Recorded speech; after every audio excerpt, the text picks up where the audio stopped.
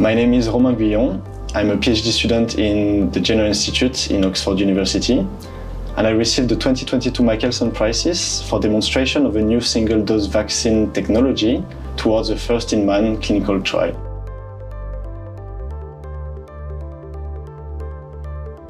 I was drawn to the field of vaccine development because it is such an amazing field that involves multiple scientific disciplines and can have a major impact on global health, both at a patient level but also at the scale of a population. My research focuses on the development of single-dose vaccines, and for that I've developed a microfluidic-based technology to encapsulate vaccine booster dose inside microparticles that will deliver this booster dose after a certain time inside the body. This approach removes the need for multiple injections, which facilitates the vaccination process for the patient. The impact of my research is to improve vaccination coverage, in particular in countries where the access of medical facilities is limited.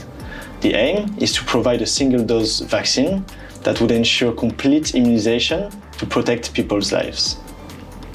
The Michelson Prize is a wonderful opportunity for me to establish myself as an independent researcher. It will give more visibility to the single-dose vaccine project and open more doors for collaboration.